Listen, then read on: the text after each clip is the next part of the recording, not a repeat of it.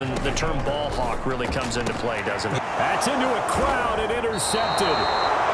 He's picked off at his own 46, and they take possession 2 yards away from midfield at the 48-yard line. So 1st and 10, and if they score on this drive, might have to start digging in our second-half blowout material. And again this time to the tailback, and he'll be taken down right around the 41-yard line.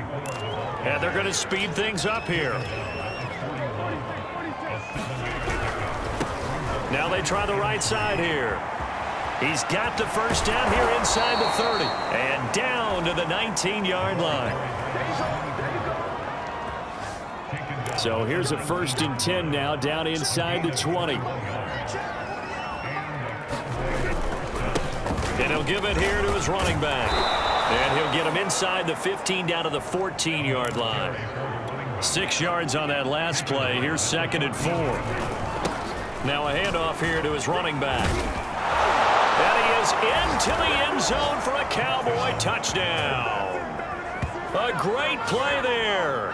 His 3rd touchdown of the game, 10th on the year. And the Cowboys get another 3rd-quarter touchdown to add on to that lead.